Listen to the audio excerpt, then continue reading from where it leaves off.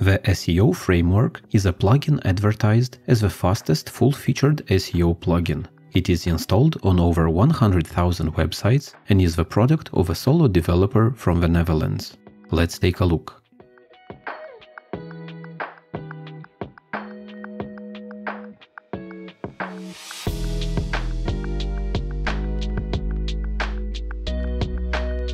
The plugin has just one settings page that integrates well with the standard WordPress UI. At the top there is a panel with 5 tabs, but the rest of the panels remain in place. In the Performance tab there are 3 settings that look a bit complicated to understand. I'll trust the developer and keep the default values.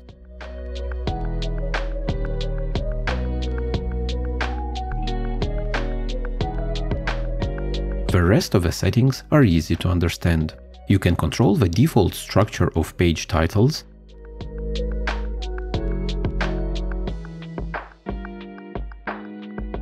and enable automatic description metas, some controls for the homepage,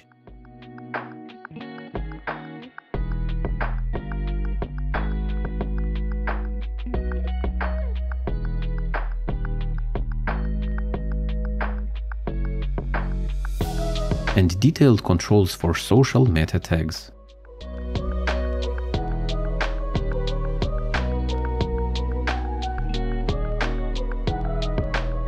A separate panel is available for schema settings. This checkbox will enable schema markup for breadcrumbs, which will be visible to search engines. This will not add usable breadcrumbs for your visitors.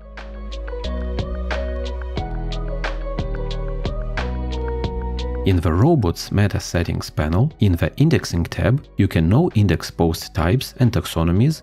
I would love to see some basic suggestions in this indexing panel. A short sentence for each post type, taxonomy and special page would be very helpful. For example, most WordPress websites with a single offer should know index author pages. The same goes for post tags. It's usually best to know index them.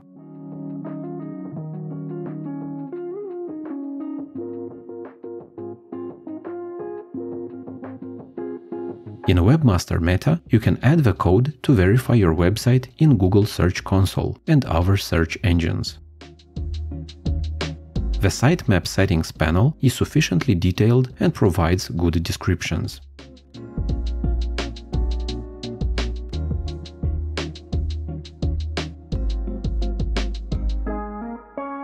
When looking at your list of posts and pages, the plugin found a really nice way to display a good amount of information in as little space as possible.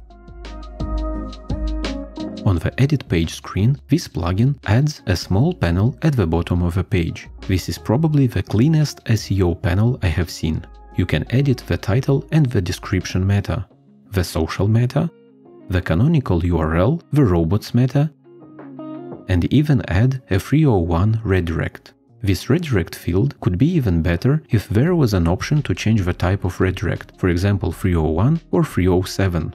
If you enable a redirect, then this will be visible when browsing your posts. You might have noticed that there are no ads or promotions for paid upgrades. So far, this plugin is provided completely free of charge without any upselling. There is, however, an add-on from the same developer called Extension Manager. It can be downloaded from the official website.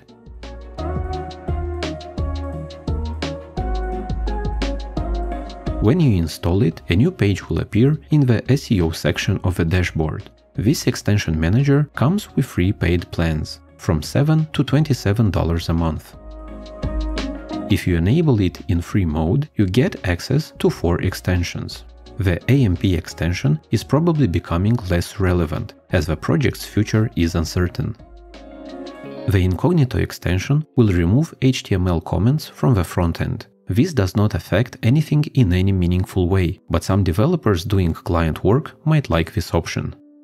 The Origin extension is a standard feature that is included by default in other SEO plugins. The Title Fix extension also has very limited use and is not relevant for most modern WordPress themes.